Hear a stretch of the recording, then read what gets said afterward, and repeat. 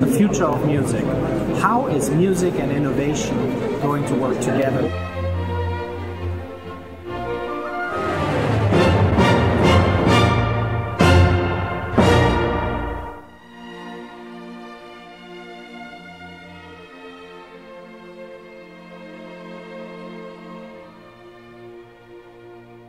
I'm Jasper Parrott. I live in London, but in fact I spend very little time there because I'm traveling almost constantly all around the world. I wasn't born in England, I was born in Sweden, but left after the age of 1 to go to Prague because my father was a diplomat there. So I came to England for the first time when I was 4 years old, and I have a mixed background in the sense that my mother, to whom I was very close, was Norwegian and in fact lived to the grand old age of 103. But since, for the last 54 years, I've been working in the music and arts business. And actually 50 years ago, almost exactly, started my own company with another partner when I was 25. Which has flourished and grown over the years and changed immensely. We are now sort of beginning to look at what we're going to do for the next 50 years.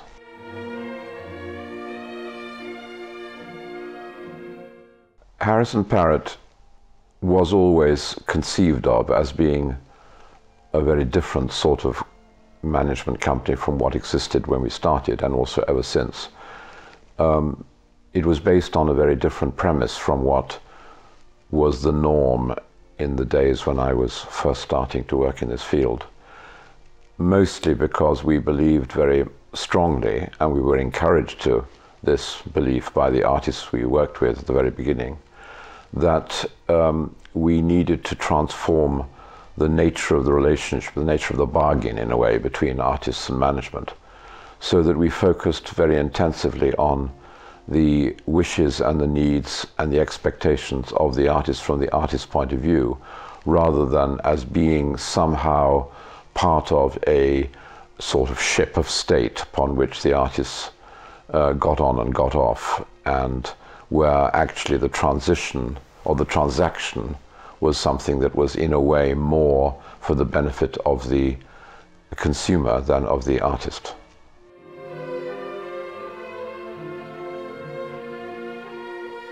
I would never have called myself an artist, at least in the conventional sense, although I was a very enthusiastic and passionate amateur musician. I played the oboe and recorder, not very well, but with a lot of enthusiasm and interest.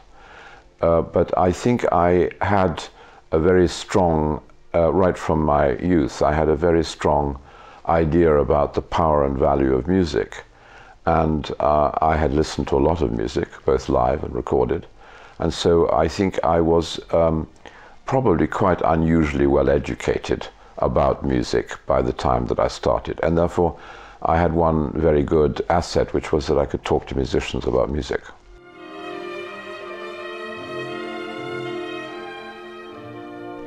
Social responsibility is a rather inexact and soft description of what I think encompasses a view about, first of all, the value of the creative arts as being fundamental to a good and healthy society, and also in a way to a peaceful and harmonious society. And I think that therefore the sort of ethical and the societal values encompassed in what we try to do is fundamental to almost everything. And of course music is one of the very great communicating art forms, which is sort of one of the greatest geniuses really of mankind, in the sense that it communicates more easily between people of different backgrounds and different levels of age and talent and everything else.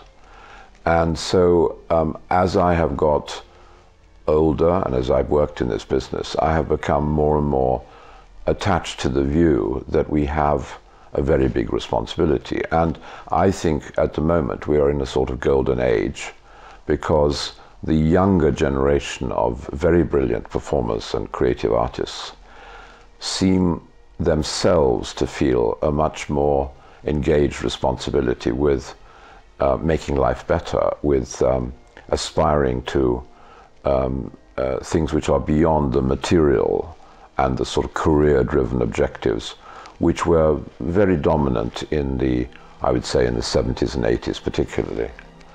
And I find that very inspiring and very encouraging. And I think that the voices of artists, therefore, deserve to be much better heard.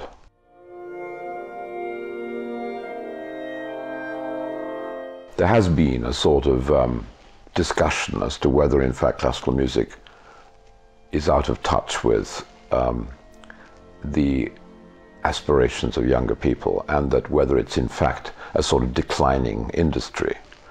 And I am absolutely convinced that that's not the case. And in fact, actually, what I see as I travel around the world is I've seen a quite extraordinary expansion of interest in classical music. And classical music is a term I use very broadly because it covers actually almost everything which I suppose is music which seeks to somehow elevate the quality of life and the sort of intellectual standards by which one lives.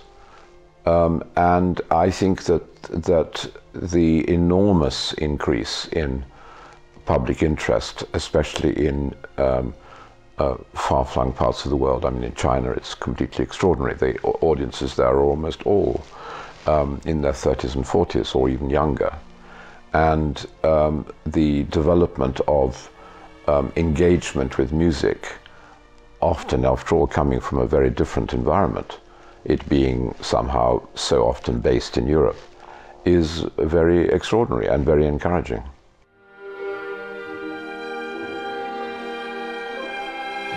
I think that classical musicians in general are very fortunate, and in some ways they're very privileged, and they are represented rather well, and they actually benefit very much from quite a high level of public support, and also what you might call financial support from societies which have believed that this is an important part of civilized life. And partly because I think that the sheer organizational requirements of symphony orchestras and opera houses and everything else requires an enormous amount of long-term advanced planning. It has created a very effective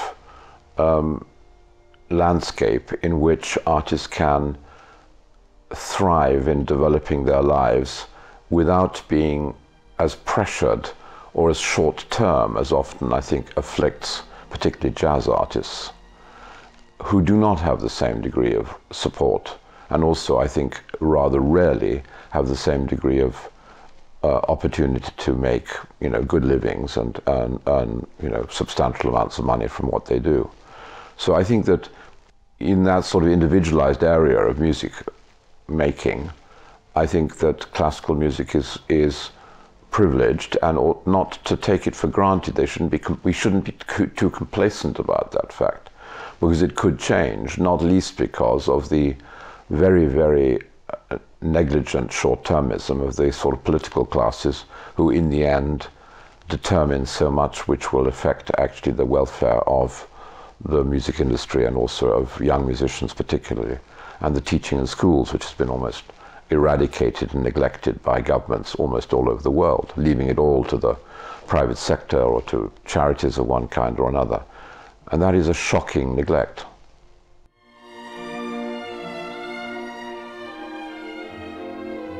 Music management has extended and expanded enormously since I started. It's very competitive. It has tended to be dominated is perhaps too strong a word, but certainly there's a heavy emphasis on a relatively small number of major international companies which have the reach and the experience and the connections to be able to operate on a sort of relatively global basis. And I think that we are in the vanguard of that. And anyway, we have ourselves a very strong preference for the idea that we will work directly with all of the all of the respective producers all over the world directly with as few intermediaries as possible, which means that we have built up a very, very international workforce. I mean, we have something like 20 different mother tongues spoken amongst our staff. We have offices in London, Munich, Paris. We have people who are working out of Istanbul, Hamburg. And I think, and we also travel an enormous amount, so therefore we're always in touch with the world around. Now, when I started, that was absolutely not the case at all. It was very much organized on a sort of local management basis, and actually most managers didn't travel at all. And but the demand has grown so enormously, the expertise needed in order to deal also with complicated issues to do with media and to do with promotion and marketing, and also to opening up new opportunities for young artists who are already often ready for performance in their teens and need to have some assurance that they will actually have the opportunities to grow and develop over maybe a 50-year period or 60-year period. I mean, that's one of the great wonders about one of the great benefits of the classical music world, is that it is really a very, very long-tail business, and you can have artists who started in their teens and are still hugely active and successful when they're in their 80s.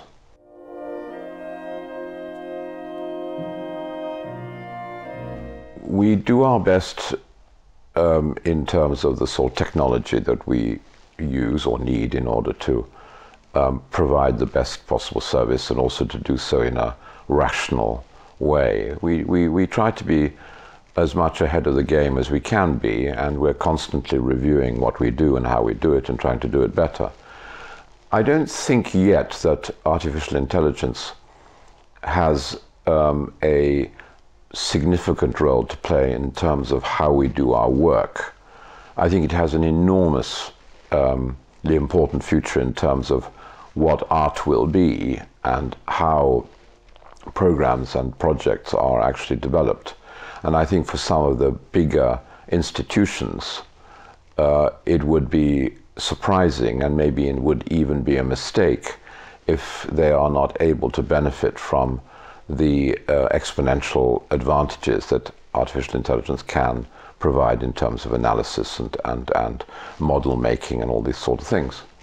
But so far we haven't yet found a way of doing, or we haven't found the need to depend upon artificial intelligence.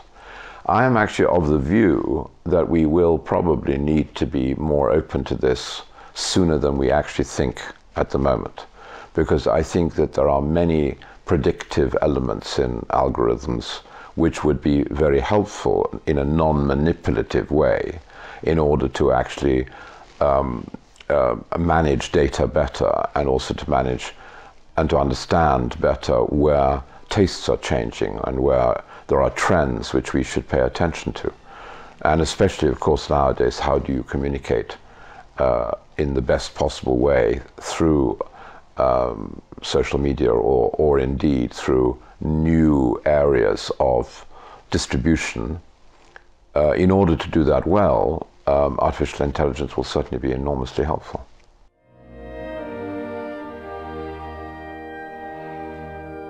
Well, we are very interested in the virtual reality area, mostly as a way of creating different types of projects which excite the imaginative powers both of artists and of course of audiences. So we've had some involvement with a project which is a hologram of Maria Callas, and we're actually exploring at the moment one or two very interesting projects relating to the commissioning of new music, where there would be some form of extra non-representational contribution to actually how the music plays out.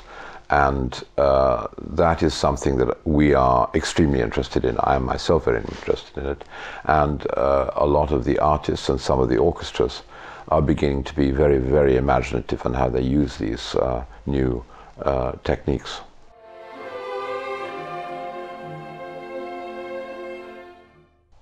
I don't know that really technological additions change the fundamental parameters of what artistic creativity is.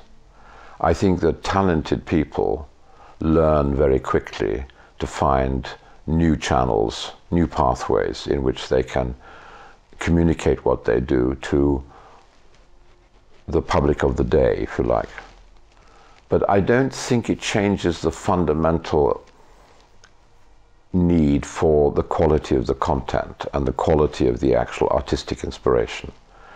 And in a way, all of these things are tools. They are not the substance of what actually art is about.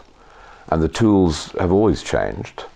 In fact, one of the most fascinating things I've often thought a lot about is how the symphony orchestra, which is in a way one of the most amazing, incredible creations of sort of human spirit and intellect over 350 years, when you think about all of the technology that is involved in developing the instruments and how actually you balance out that sort of spiritual and emotional drive into something which requires so many incredible integrated pieces, it's a wonder.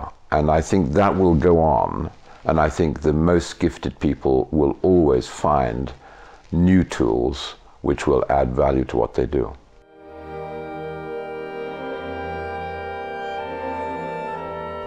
This is something that I discuss very much with my colleagues, because we're a sort of three-generation business now. I'm the oldest, but the youngest are in their 20s. They have very different perspectives from mine.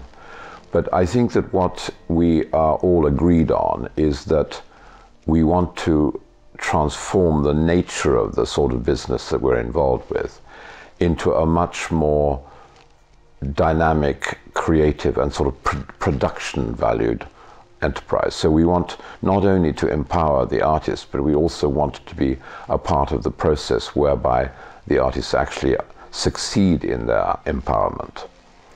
And so I sometimes slightly humorously refer to our objectives in the next 5-10 years as changing what we do into becoming a sort of laboratory of everything. So I want to find where we can open up and support creativity wherever we can and in whatever way we can, but in no way sacrificing or turning our back on the quite extraordinary individual power of each and every artist to be unique in his or her own way.